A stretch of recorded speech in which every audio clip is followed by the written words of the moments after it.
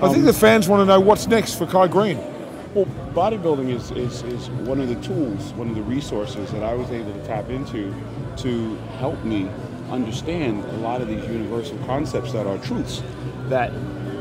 That's right, blah blah blah blah blah. Macbeth, freaking Othello, Shakespeare all day and every day. Pretty much this is what I retrieved from me asking and trying to communicate with a very being named Kai Green. So for all intents and purposes, I don't know if this guy will step in Mr. Olympia, quite frankly.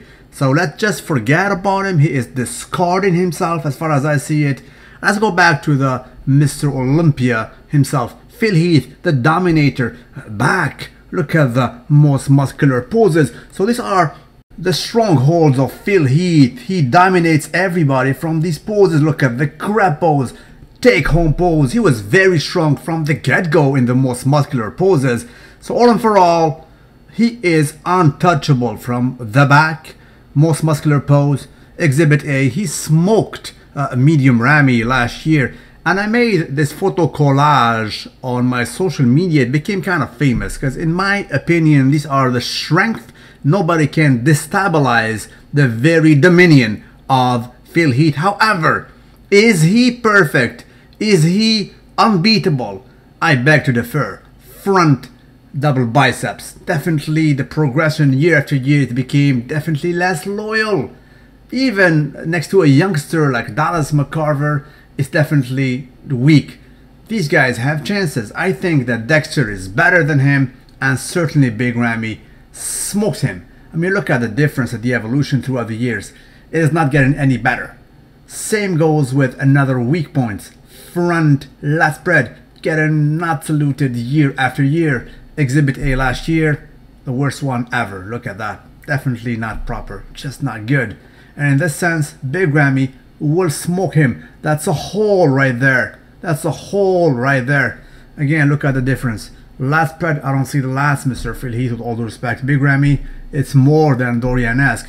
And when he turns around, the gut is getting not loyal year after year. Granted, another weak point. Abs and thighs, definitely not saluted by all measures. Weak point. It is not a static, Mr. Olympia.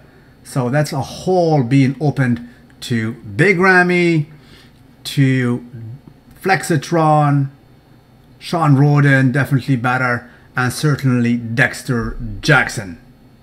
So there you have it, boys and girls. Although Phil Heath is exceedingly dominating in his stronghold of the poses, the back, the most muscular pose, and so on and so forth, he seems so dominant.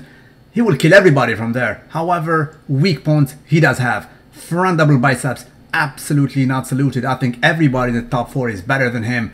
And when he tries to spread these lats, not loyal, it's oil. Big Ramy all day and every day. Dexter smokes him, and so does Flexitron. And I'm sorry, the bubble gut bonanza is not loyal, was never loyal. It's getting worse year after year, just like we have seen in the case of Jay Cutler. So everybody again in the top 5 is just better than him. These are holes in the game of Mr. Olympia. I did not speak about the side poses, side chest and side triceps on purpose because I think it's a fair game. It's open for everybody. These guys are all close in these poses. That's what's up. So there you have it. Phil Heath is very dominant. He is a very great champion. Is he invincible though? I don't think so.